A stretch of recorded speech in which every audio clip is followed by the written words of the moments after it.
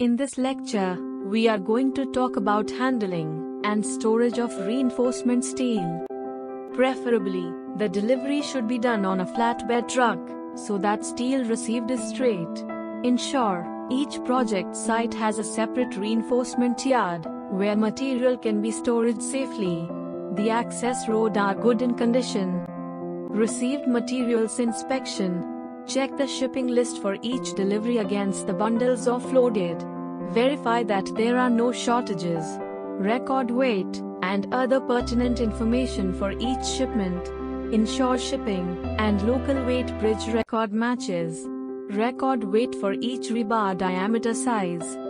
Preferably, the full and empty loads of the trailer should be performed under direct supervision. Good offloading practices. Offload bars on the wooden sleepers or precast posts spread on ground so that they do not touch the ground. Preferably, a hoist crane should be used for offloading.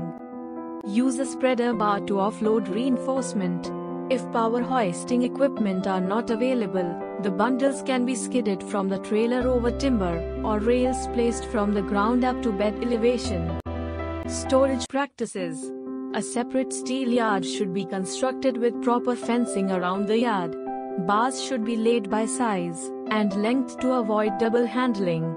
For cut and bent steel, make sure all bar tags are at the same end for quick identification. Ensure yard has proper drainage facilities. Prevent conditions such as soil contamination, contact with moisture, water, and humidity to avoid rusting. Separate space should be kept for cut pieces and scrap. Avoid storage of reinforcement for long periods to prevent corrosion and contamination.